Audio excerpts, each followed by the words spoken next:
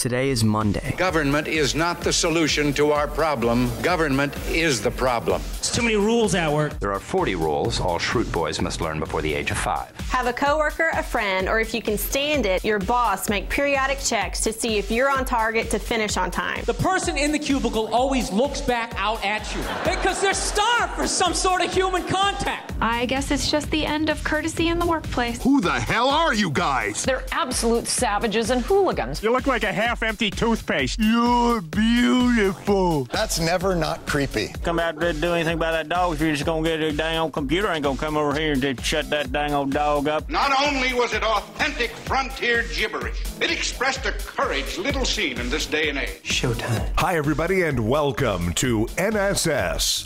This is the Reynolds Report. Well, it's a mistrial in the Bill Cosby sex assault case after the jury remained deadlocked for days. The 7 men and 5 women were unable to reach a unanimous decision after some 53 hours of deliberations in Norristown, Pennsylvania. Apparently, they couldn't decide if he's guilty or guilty as hell. Anyway, Cosby, who is accused of drugging and sexually assaulting Andrea Constant in 2004. His lawyers had argued the sex was consensual. The U.S. comedian could now face new proceedings. He walks away from court a free man, but the prosecution has already said they'll be pursuing a fresh trial. Dozens of women say he assaulted them, but statutes of limitation rules means he was only allowed to be tried for Miss Constant's allegations. Elizabeth Banks took aim at Steven Spielberg earlier this week during a speech at the Women in Film Crystal plus Lucy Awards, calling out the famous filmmaker for failing to direct movies with female leads. However, she omitted one important work. She came under fire for forgetting about his 1985 film, The Color Purple, which starred Whoopi Goldberg in her breakout role and earned 10 Oscar nominations, including one for Best Picture. On Thursday, Ms. Banks issued an apology after the backlash mounted via social media.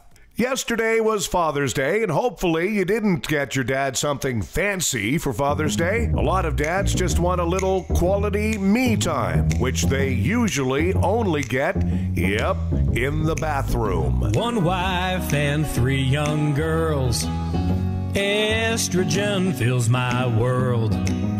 Don't get a moment's peace till I'm on that toilet seat and I make myself right at home. At last I get to be alone. I'm your dad, but you can call me King of the Throne. I have every magazine I'll ever need.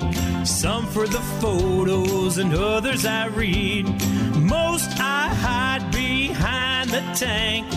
Playboy and one that's full of skanks. I hate carpeting on the toilet seat.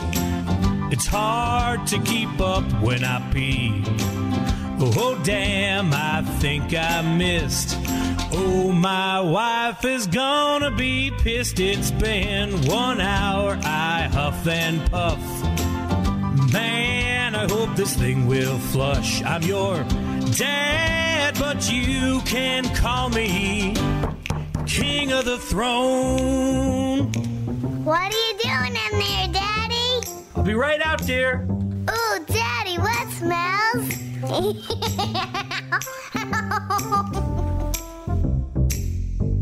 Donald Trump's approval rating is now at 34%. Trump doesn't care. Ratings are like women. He only pays attention to them when they're in their 20s. Meanwhile, the president's new limo has bomb-resistant doors and its own oxygen system. Unfortunately, it also contains Donald Trump. Paul McCartney turned 75 yesterday. Fans are wishing him well because who wants to live in a world where Ringo is the last surviving Beatle?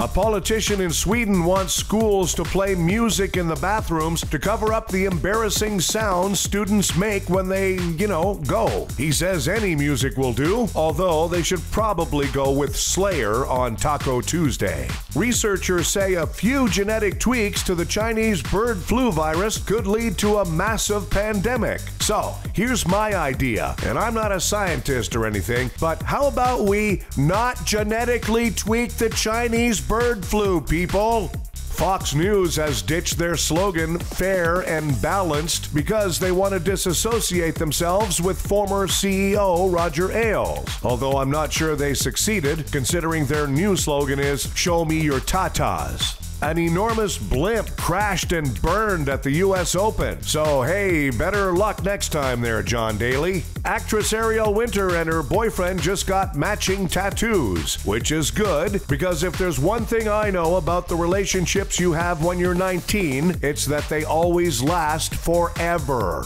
Time for Nobody Gives a F***. Gene Simmons has applied for a trademark for the hand gesture that means rock on. He claims that he invented it. I've got a completely different hand gesture for Gene Simmons. Hey, Gene, nobody gives a f***. Leonardo DiCaprio is campaigning to save an endangered dolphin. Hollywood makes him feel empty, and this gives his life a purpose. Yeah, I went there. Hey, Leo, nobody gives a f***.